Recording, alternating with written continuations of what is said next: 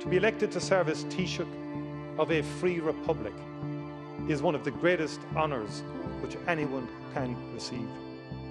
I was blessed to be born into the home which my late parents created for me and my brothers and sisters in the heart of the close-knit working-class community which I have the enormous privilege of representing in Dáil, Éireann. Every day my parents showed us the importance of supporting each other, of tough but fair competition, and of the spirit of community.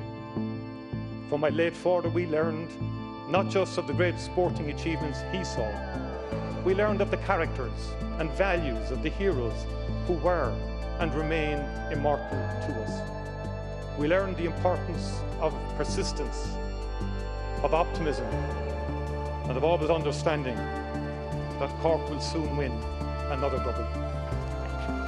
Most of all, we learned of the struggles of our country's great founding generation and their republicanism.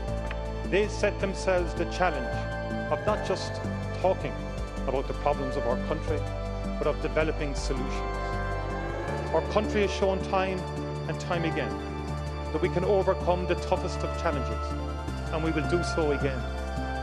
It is in the spirit of a deep belief in the role of democratic government, with a commitment to delivering the recovery and renewal embodied in our programme, and the determination to work tirelessly to serve the people, that I proudly accept your nomination.